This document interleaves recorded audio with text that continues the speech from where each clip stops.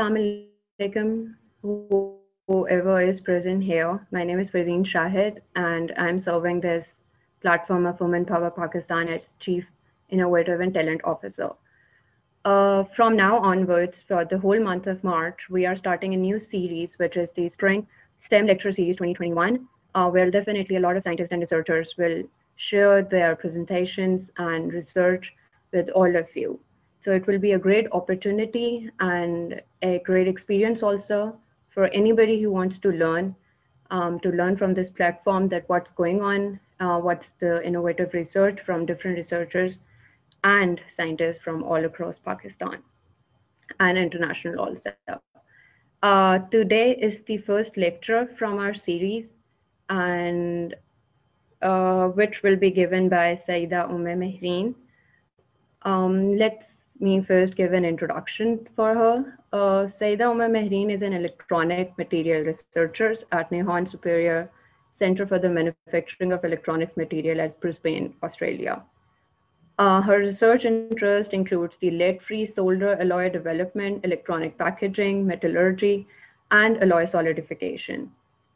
She has studied her bachelor's in biomedical sciences, a dual degree from the University of Queensland, Australia. And during her master's degree, she worked with the Center of Advanced Material Processing and Manufacturing to optimizing corrosion measurement methods for magnesium-based alloys. She is presently pursuing her PhD research at University of Queensland, Brisbane, Australia, where she is developing the 10 copper alloys for high temperature solder applications and helping to create more durable electronics for the future. She is also involved in securing experimental grants to observe the dynamic solidification of her developed alloy at the Spring 8 X-ray facility, Japan. She has traveled to Malaysia, USA, and Japan to attend many international conferences, workshops, and also collaborated with industrial projects. She is the recipient of the Dean's Commendation Awards for Academic Excellence, Wonder of Science, and Ambassador Award, and also an Australian Postgraduate Award. So we will welcome Syeda Mehreen to present her presentation on improving the 10 copper alloys at base. Mehreen, you can start your presentation. Thanks so much for that lovely introduction. I really appreciate it. And thanks so much for that and giving me the opportunity to present my work here today with you all. Okay, so I'll start now. Yeah, please do. Okay, sure. All right, so my name is Syeda Mehreen, and I'm currently in my final year of my PhD here at the University of Queensland. So today, I guess the focus of my talk is really about my PhD journey. What have my discoveries been and how that research basically, what is the importance and significance of that research and its implications. So I'm actually doing a PhD at the University of Queensland, and that's affiliated with a centre named as Mehreen Superior Center for the Manufacture of Electronic Materials. And I work with a fantastic supervisory team who have, great, experience within the alloy solidification area. So I guess the overall, one word or two word, implication of this research is really durable electronics. It's to create more durable electronics. And how do we do that? So at the molecular level, you've got solder joints. So I'll be kind of sharing with you all what these solder joints are, how important these solder joints are in the overall, structure and durability of these future generation of green electronics that we're trying to, come up with. So the title of my talk today is Improving Tin Copper Alloys as High Temperature Solders by the Removal of the Cu3Sn Phase.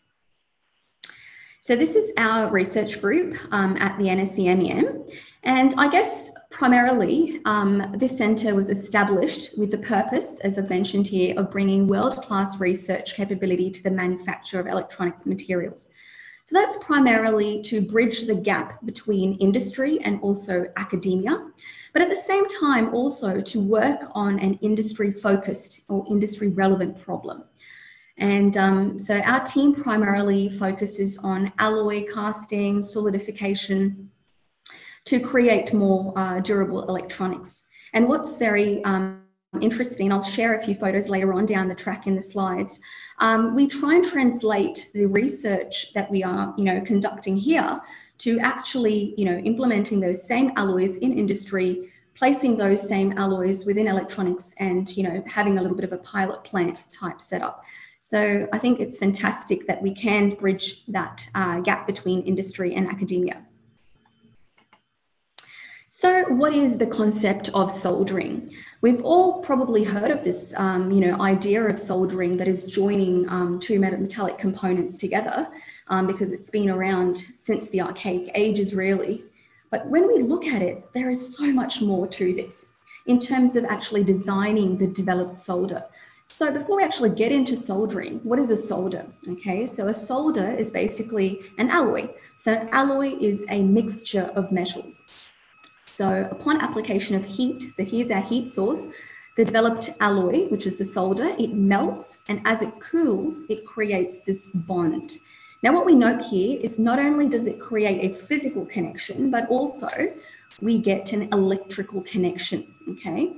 So on the right here, this is probably more familiar to everyone. This is an electronic circuit board, a printed circuit board called a PCB. And what this is basically when you open any electronic device, you will see this sort of circuitry. You see this dense electronic circuitry.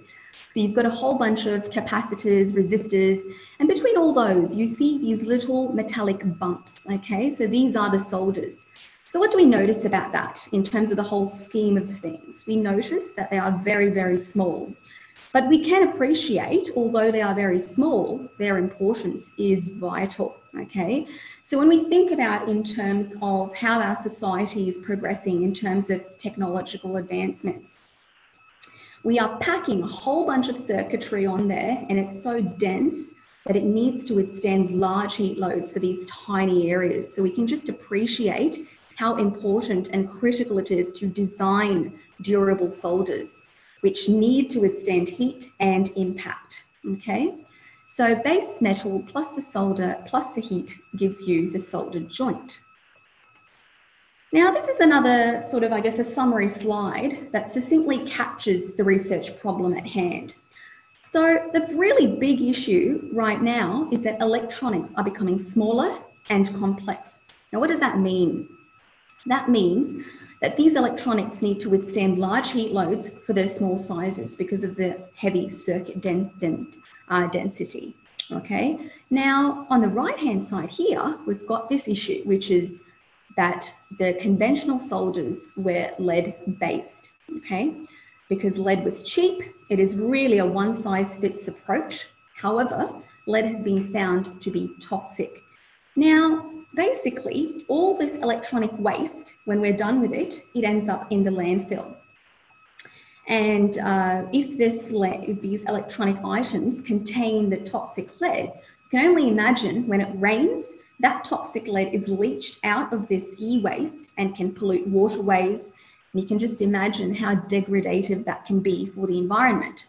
So there's been a huge momentum to shift from lead-based solders into lead-free soldering. Okay, now this is a huge challenge because lead was very much of an one-size-fits-all, player. But when we're looking at lead-free solders, there's so many different potential candidate alloy systems that we can choose from.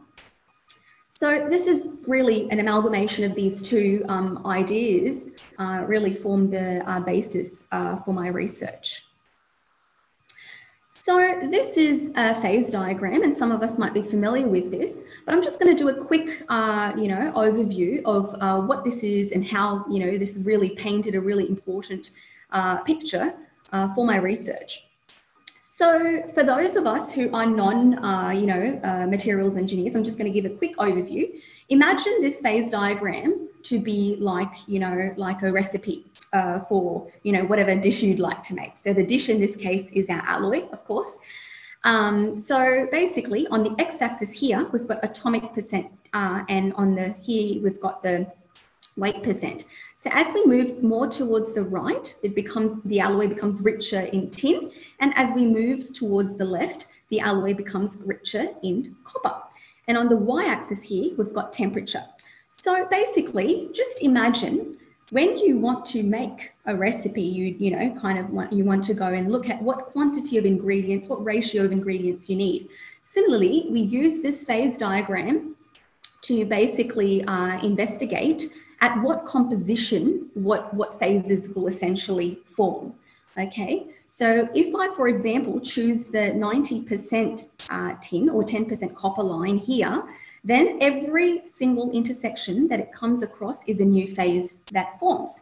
And essentially, when we make this alloy, we cast it out, it solidifies in the mold, and then we have to slice it, and then we put that under the microscope. Now, what we see are beautiful shapes. Each one of those shapes translates to a different phase that has formed, okay? And that's called the microstructure. So it is a structure at micro level, of course. Now, each one of those phases also translates to the alloy's physical and mechanical properties. So if we have elongated needle shapes, typically they make the alloy very brittle. So, for example, what's the implication of that? If we happen to drop an alloy onto the ground that has those elongated needle-like shapes and structures, that means that alloy will be unable to withstand large loads of impact. So it's not basically, because it's got that elongated sort of structure, it's very brittle, okay? If we make sort of other shapes that are more equiaxed, and I'll show examples of this later on, that means they're able to absorb the large loads of impact. They act as a sponge, essentially, okay? So this is just to give a layman's, just a general perspective of how the structure affects basically its function and its properties, okay? So this is what the phase diagram is, just a general overview. Now this red dot here signifies what is the present composition of the tin copper alloy system that has already been implemented as a commercial solder. Okay, it is a lead-free solder that is already established. Now, this is excellent composition for low temperature soldering. But I mentioned earlier in my presentation that as we've got technological advancements, we are moving more towards having high temperature soldering. So these solders need to withstand large heat loads, essentially, right? So what would that mean? That would mean that this red dot here would need to move this way, which means that you need to have more copper content. Now, when we do that, something really interesting happens. So beyond this 7.6 weight% copper region till about this point here, this blue shaded region, we have something called the peritectic reaction that occurs.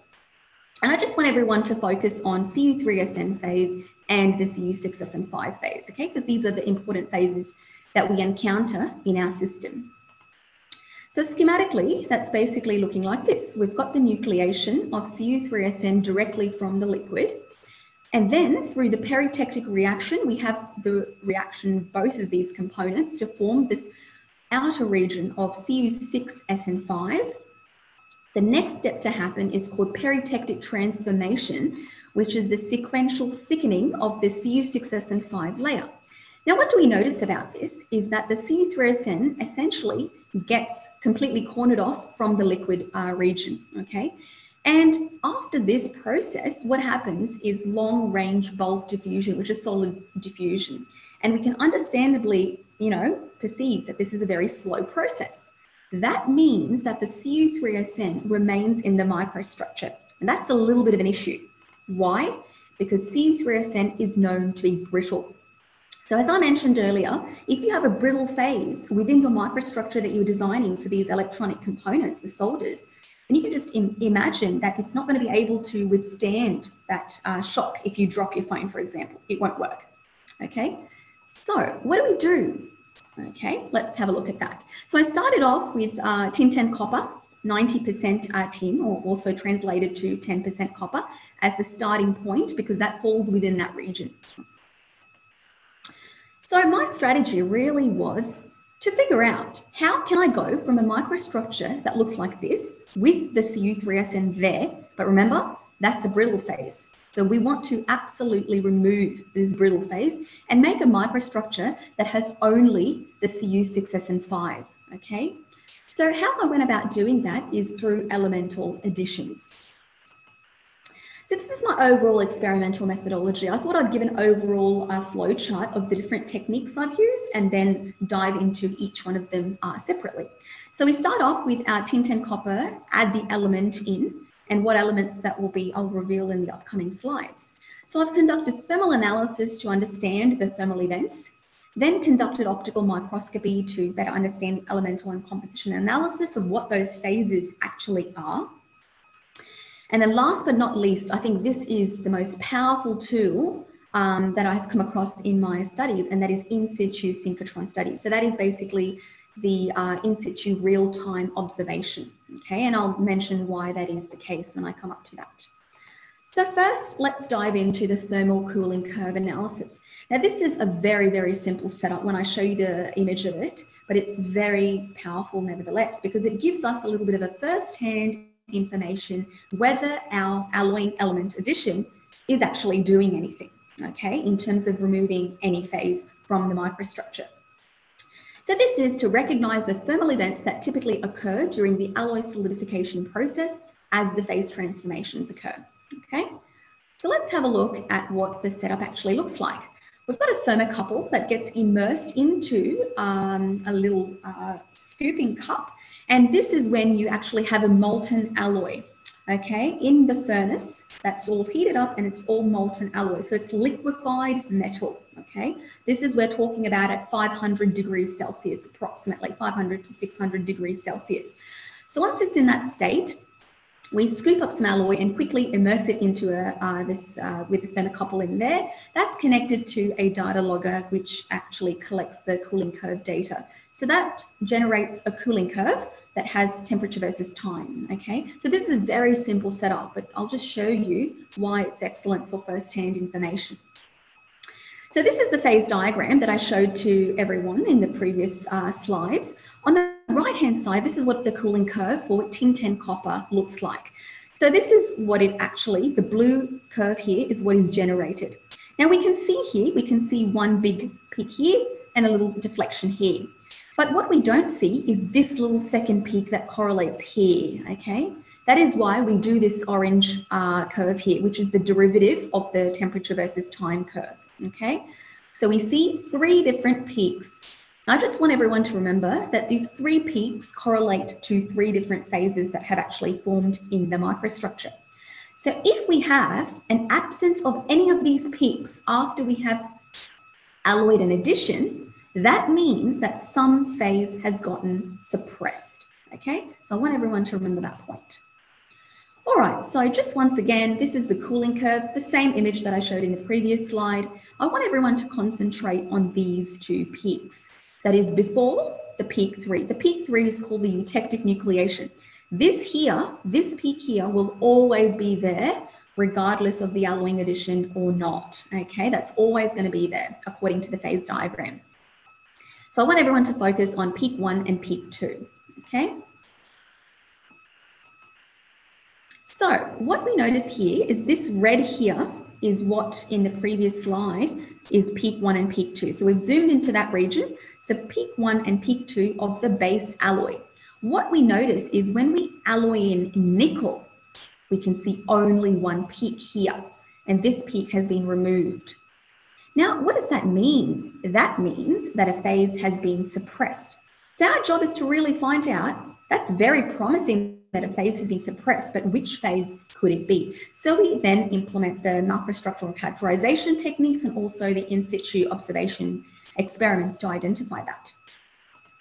So this is just a little bit of a summary slide of the incremental additions of nickel that I experimented with. So we can see here 0.02 to 0.04 weight percent nickel. We have the normal 3 peaks, which is exactly the same as the base alloy, which means all the phases are existing there.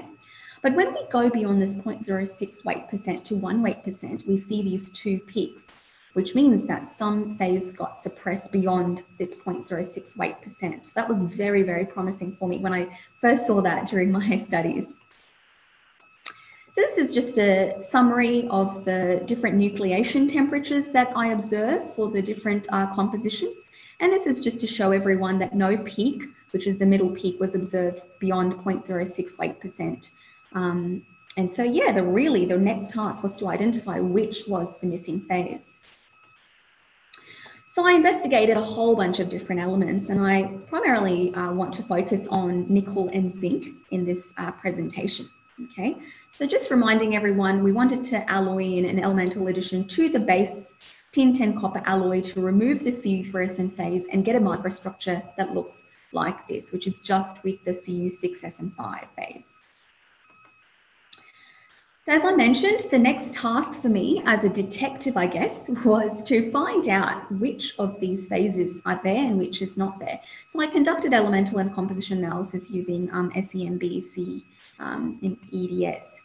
So this is what my first results look like that I want to share with you all today. So this is energy dispersive spectroscopy, and we can do point analysis in using this tool, and that shows us the different molar percents of the different ratios of our elements, and from that we can conclude which phase is present. So this is the SN10 Cu sample on the left-hand side. So we've got this darker shaded Cu3Sn phase surrounded by the lighter shaded Cu6SN5 phase in a tin-rich matrix. So this lightest shade is tin-rich matrix, okay? So according to the phase diagram that I showed earlier, this darkest shade forms first, then it gets encapsulated. Remember, I said it gets encapsulated by the peritectic reaction, the Cu6SN5, okay? And then that thickens through the peritectic transformation, and then we end up with this microstructure.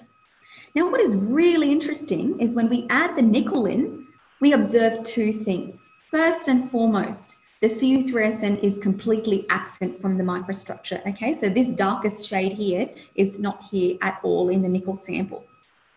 And the second biggest observation is that the complete change of morphology and shape from needle-like structures into these beautiful floral shapes. And remember what I said in terms of absorbing impact. This was my second point of happiness during my, discovery, that I thought, oh, fantastic, when I saw these structures, because they translate, hypothetically, they should translate to better performance. So that was very promising when I saw that too. So this is just in a summary. In the tin 10 copper sample, Cu3Sn is present. Once we add the nickel in, it's completely removed and we only get Cu6SN5 in the microstructure. Now, that was nickel. What about zinc? I found very promising results with zinc as well. So once again, the Cu3Sn is removed from this tin 10 copper and we only get Cu6SN5 in the microstructure. Now, all these results that I have shown everyone so far is after solidification has occurred. Now, what if we could observe whilst solidification is actually occurring? That means that whilst the alloy is actually solidifying in that liquefied state, how can we get in there and actually observe how all the components are coming together to make this final alloy? Because just imagine, if we can do that, not only can we qualitatively have a look at all of this, but we can also quantify the kinetics of the process. So I did just that, and I had the privilege of going to Japan in my first year to this synchrotron facility known as Spring 8. It's in the Hyogo prefecture, and it's about an hour's drive out of Osaka. It's really countryside Japan, but it's very, very nice. So basically what this experiment's all about is observing in situ solidification. So what we have to do is we take the alloy, we slice it, okay, very thin slice, and we put it into this machine, the Spring 8 synchrotron, the X-ray machine, and basically the X-rays pass through that, it melts the sample, and then it has a camera as well that sequentially takes the images as the alloy is cooling down, and then we stitch those images to make a sort of video. Not only can we qualitatively see that, but we can also quantify that. So it looks something like this. This is the image that it kind of gives out. So far, basically, we've got a structure that, we've seen this. That's very typical. I've shown you all the microstructures like that. But when we translate it to in situ observation, this is what it looks like, okay? What is very interesting is we see the Cu3Sn surrounded by the Cu6SN5. But hang on a minute, there's something new here. This red outlined which is the Cu6Sn5 that is directly forming from the liquid. Could we see that in this image? No. So this, lo and behold, this is the beauty of in situ observation. We can identify phases in situ, in real time, whilst the alloy is solidifying dynamically. And that is why this is a very powerful tool. So this is basically the video of tin tin copper that I want to share with you. But before we go there, I just want to quickly give an overview of these reactions. So liquid forming the Cu3Sn, so direct nucleation of Cu3Sn from the liquid happens first. And then I mentioned to you all that we have a peritectic reaction, which is liquid reacting with the Cu3Sn to form this peritectic Cu6Sn5 around it. And then we have Cu6Sn5 that independently nucleates directly from the melt. So compositionally, I want everyone to remember that this purple phase here, compositionally, it is exactly the same as this phase here. They are both Cu6Sn5, but it is the origin that is very important. This purple one here, obviously it's not purple, for the sake of the schematic it's purple, but this shaded, purple shaded Cu6Sn5 here, that's called the peritectic Cu6Sn5 because it happens through the peritectic reaction. It requires the surface of Cu3Sn to grow from. This Cu6Sn5 directly nucleates from the melt, okay? So it's morphologically, we can see that it looks very different. So here's the movie for the tin tin copper sample. So we can clearly see the Cu3Sn here, then perpendicular growth of Cu6Sn5, peritectic Cu6Sn5 happens, and then we see this floral shape of independently nucleating Cu6Sn5 directly from the melt. Now, in contrast, let's appreciate what happens when we add the 1% nickel. We see that we get these beautiful floral shapes only, which is only this independently nucleating Cu6Sn5 and no needle-like shapes, okay? So the next step really, as I mentioned before, was to quantify. We can go on and we can quantify many different things, many different parameters from this sort of analytical tool.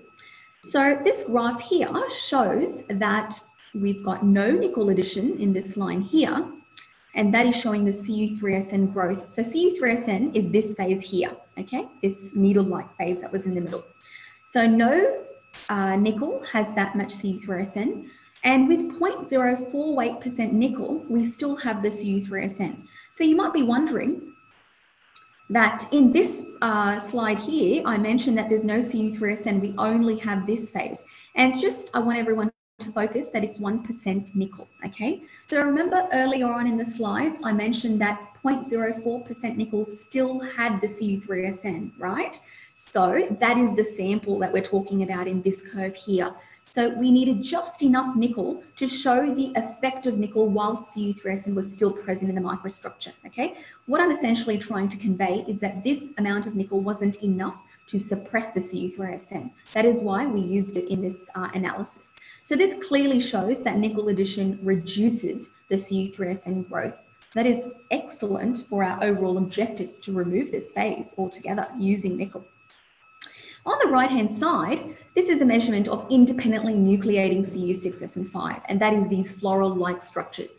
Now, what's very interesting is that these structures were present whether we add nickel or not. So that's the first really important observation, is that Cu6Sn5 can directly nucleate from the melt whether nickel is there or not. Okay, that's the first observation. Second really important observation is that, look at this, the 1 weight percent nickel dramatically enhances the rate of formation of this independently nucleating Cu6Sn5. And that really helps us paint a fantastic story for the overall mechanism of why this is happening, which we'll touch on in the later slides. Now, I mentioned earlier that apart from nickel, zinc was also quite promising. So once again, here's the video as a reminder of what the SN10Cu alloy looked like. On the right-hand side, here is zinc for you. This is without any Cu3Sn. So these beautiful shapes that are forming, these are all independently nucleating Cu6Sn5, okay? So this is very promising because it very much appears that zinc is also behaving very similarly to nickel itself. And once again, we can quantify this. So we can see here, just like nickel, zinc is reducing the Cu3Sn. So we can see that this is SN10Cu, and then this is with the addition of zinc. So that's reducing the Cu3Sn. And then on the right-hand side, this is the directly nucleating Cu6SN5. So these are the floral-like shapes that form. So we can clearly see that nickel is the most dramatic, okay, followed by zinc. So zinc is 1% zinc is the maximum concentration that we investigated for, and that's the green diamond shape here. And the rest are incremental additions of nickel and zinc. But I just want everyone to focus on the fact that the nickel came out first, followed by the zinc in terms of efficiency of Cu3Sn removal. So here is our proposed mechanism. Okay, so this is a little bit of a schematic of the phase diagram. So once again, we've got temperature on the y-axis and composition on the x-axis. And here, the blue line here is the liquidus lines for Cu3Sn, and the red one is the Cu6SN5, okay? And here, 10 weight percent is what we've investigated. So that's SN10Cu, okay? So what we're essentially proposing is that by adding nickel, let's zoom into this region here, okay? So this is what this figure is here.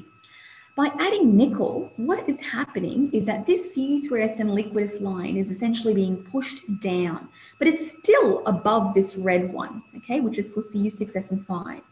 So 0.04 weight percent will still show Cu3Sn. That's what that means. But when we get to 0.06 weight percent, it coincides, okay, and it goes on top of the Cu6SN5 line because that is the threshold limit.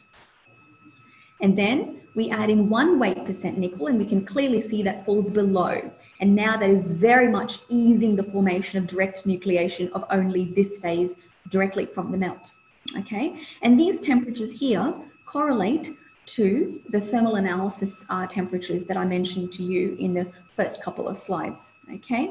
So all of this story really nicely fits in and how it correlates to the temperatures as well. If anyone is interested in this research till now, what I've presented, then you can visit this QR code. It's a publication in the Journal of Alloys and Compounds, so you can read about it there. Now, this is a very much of a fresh result because this is actually very, very recent.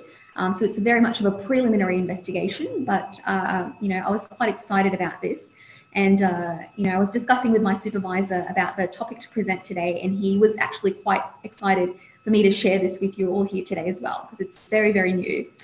So we found that nickel and zinc in the previous slides was removing the Cu3Sn. We've recently found that cobalt also does the exact same thing, okay? So this is the elongated needle-like shapes of the SN10Cu. When we add the cobalt in there, that completely removes that phase, and we get only these floral-like shapes of directly nucleating Cu6SN5. And once again, this is very, very new, so this is a very preliminary result. But we've employed this technique called EBSD, so electron backscatter diffraction. And essentially what this technique is all about is really understanding the crystalline structure of our material. So by investigating the crystal structure, we can see if there's any mismatch, misorientation relationships that we can get from these phases. And that can also be an added analytical tool that can help us better explain how these elements are causing this phenomenon. So really, our next step was to investigate the distribution of these alloying elements within the tin-tin copper system. So we can clearly see that the nickel, the zinc, and the cobalt, the nickel, all these three, we can clearly see that the alloying element was found in this pink phase. Okay, so what this slide basically is, I want everyone to remember that I've conducted point analysis of the phases, like how I showed in the SEM, okay, images previously. And what that's basically done is that's shown us where these elements are situated in the phases, okay? So this pink phase correlates to the Cu6SN5.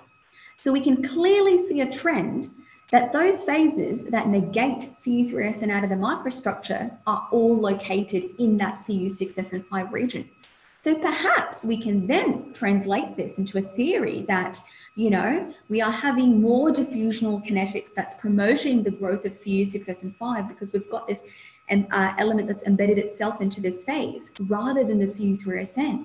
And thereby, Cu6S5 formation is enhanced and Cu3Sn formation is completely slowed down. And once again, this is a very new publication, just out in January 2021. So if you're interested in that, you can scan this link here as well. So what is the meaning of all of this?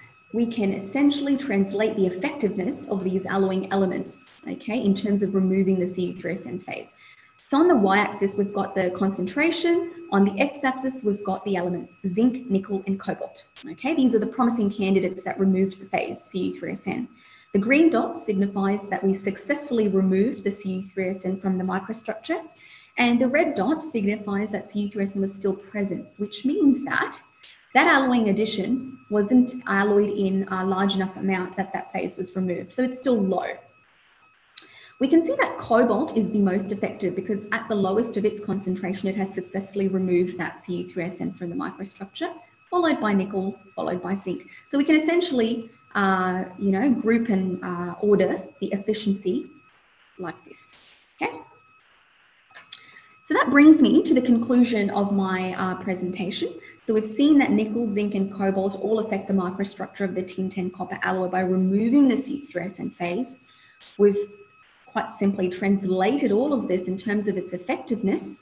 And this is very useful for industry. They can translate this to, you know, seeing which element is the most useful.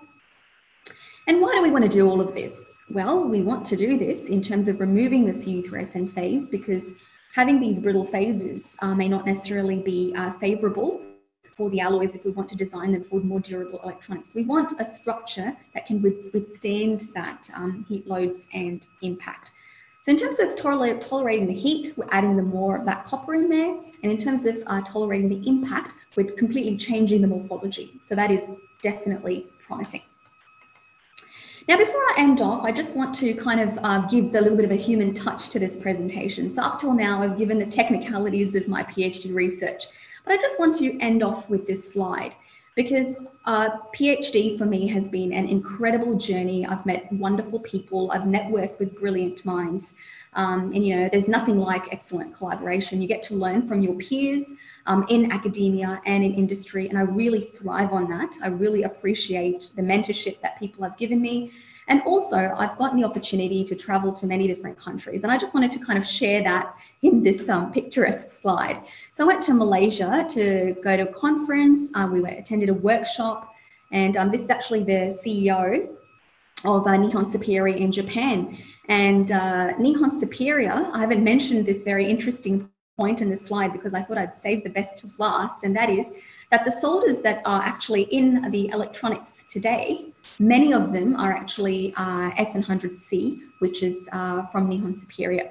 So this is the CEO of that company. We've got that joint collaboration with them. So it was really nice to meet with him and you know, get some sort of guidance in terms of what industry actually requires. And so to mix that, the requirement of industry with research has been a fantastic, you know, opportunity for me. I also went to Japan and we went to workshops in Malaysia as well. And just before COVID hit, actually, we went to San Diego conference in the USA. It's called the TMS conference. So that was a fantastic privilege because that's the biggest conference in our field. So as a PhD student, I feel very privileged that, you know, I've been given an opportunity to attend all these places and meet wonderful people. And of course, this research wouldn't be possible without many different governing bodies such as UQ, Nihon Superior, Microscopy Australia, Spring 8 in Japan, the Australian government for, you know, the Australian Award Scheme. And also we've got fantastic collaborations with Kyoto University in Japan. And last but not least, I'd like to thank my, you know, audience for giving me the time and listening to me. So thank you very much. And also to Empower for giving me the opportunity to come here and share my research with you all today. Thank you once again. Oh, well, thank you, Mehreen, for your wonderful presentation. It's really interesting to know, and thank you and it's an honor that you spare your time and give us some of your time to this platform of Women Power. And to all the viewers who will listen and who are listening, that will get some insight from your wonderful research. Before we can go further, is there anybody who would like to ask any question to Mehreen? That will be highly appreciated if you just ask anything about her research or the presentation. I'm an engineer by profession, so for me it's a bit difficult to get into those phases and to the materialized things.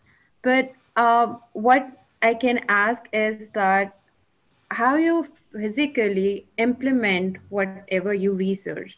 Like, what will be the application of all of this in real life? Like, how we can benefit? Is there any benefit we can get from all these characterization and all these materials? How can we get the benefit from the real world in real world? Sure, that's a really good question. So I think one thing that I've appreciated in this journey of a PhD is we are only a small player in the big scheme of things, right?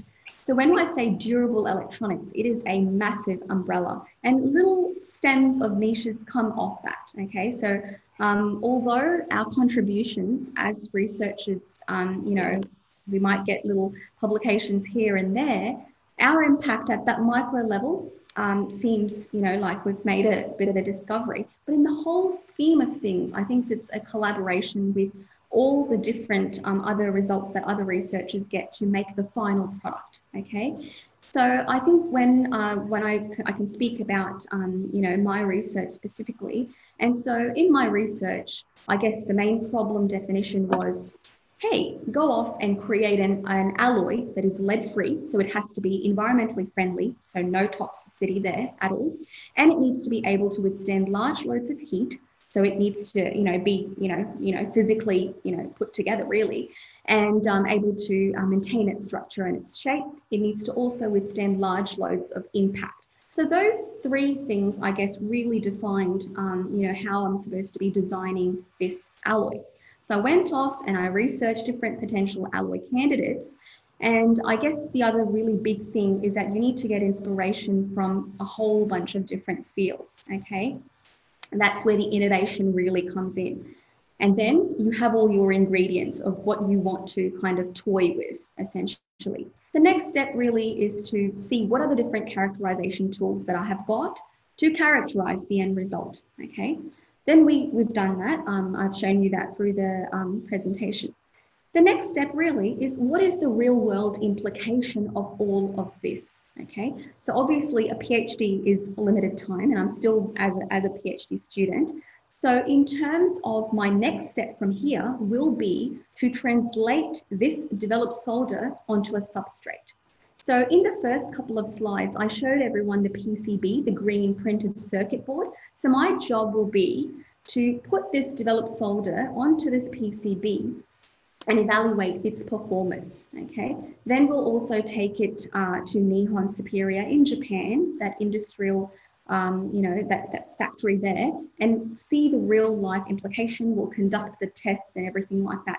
But the preliminary investigation, that is, at the micro level, what is the structure looking like?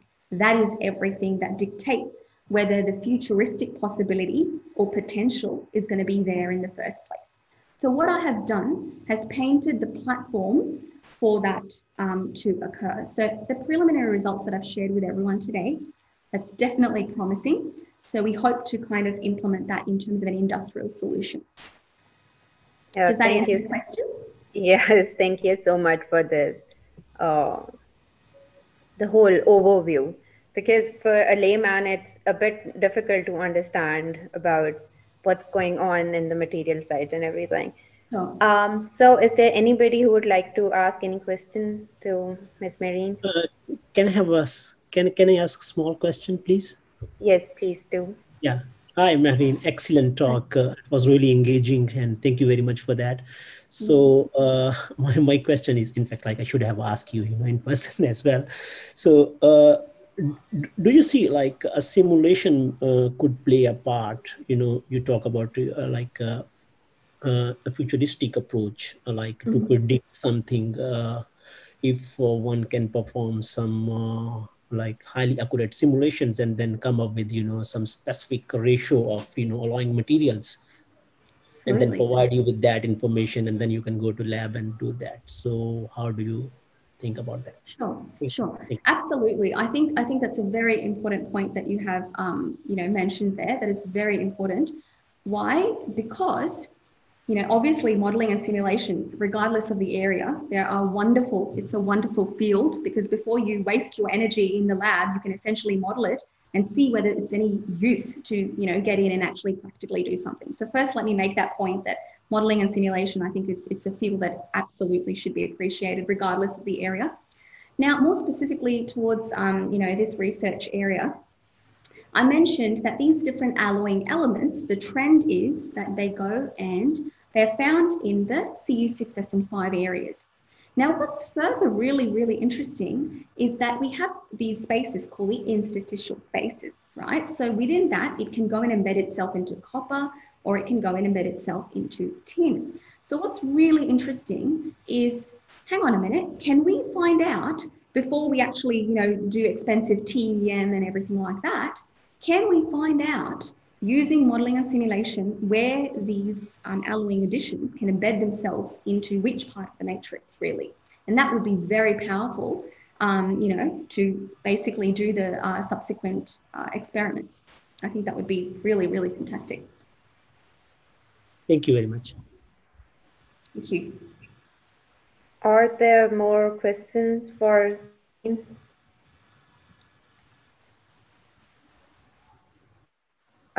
Okay, I think that's it. Thank you so much, Mehreen, for this wonderful presentation. Today marks the Women International Day also, so I wish you a happy Women's Day. And I would like to use this opportunity to say that we know that 8th March is Women's Day, and it's the day for praising women who work really, really hard every day to accomplish their individual and professional goals. So we need to reshape our own perspective of our own views, how we view things. So thank you so much. Please keep on inspiring other women, keep on doing research. Your efforts are really, really highly appreciated. And thank you so much. Thank you. And today is the end of the first lecture. We will definitely have a lot more lectures in the coming days. Tomorrow you will, inshallah, will listen to another lecture by Dr. Taiba. So please do listen to that and do follow us over Facebook also. Thank you, everybody. Allah Hafiz. Take care.